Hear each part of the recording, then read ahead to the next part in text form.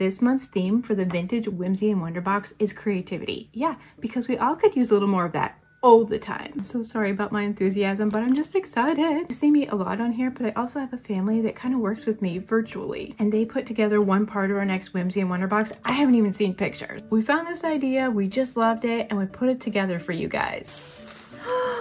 They're adorable. You guys, it's a mini pin cushion, and we made them in all different colors and design styles. Look at that. Guys, I kind of want to keep this one. I can't though, because we only made 50 and we have 50 boxes available. Actually, we sold a bunch, so there's not even that many left. We're trying to help you deck out a little corner of your creative space in a way that makes you feel excited to be there. I kind of want to show you all of them, but I don't want to ruin the surprise either, so I guess I have to stop now. Just know whatever your color, we got it in here. So if vintage vibes and creativity are your thing, I hope you'll check out our May Whimsy and Wonder box, and I hope you'll be so excited that you did.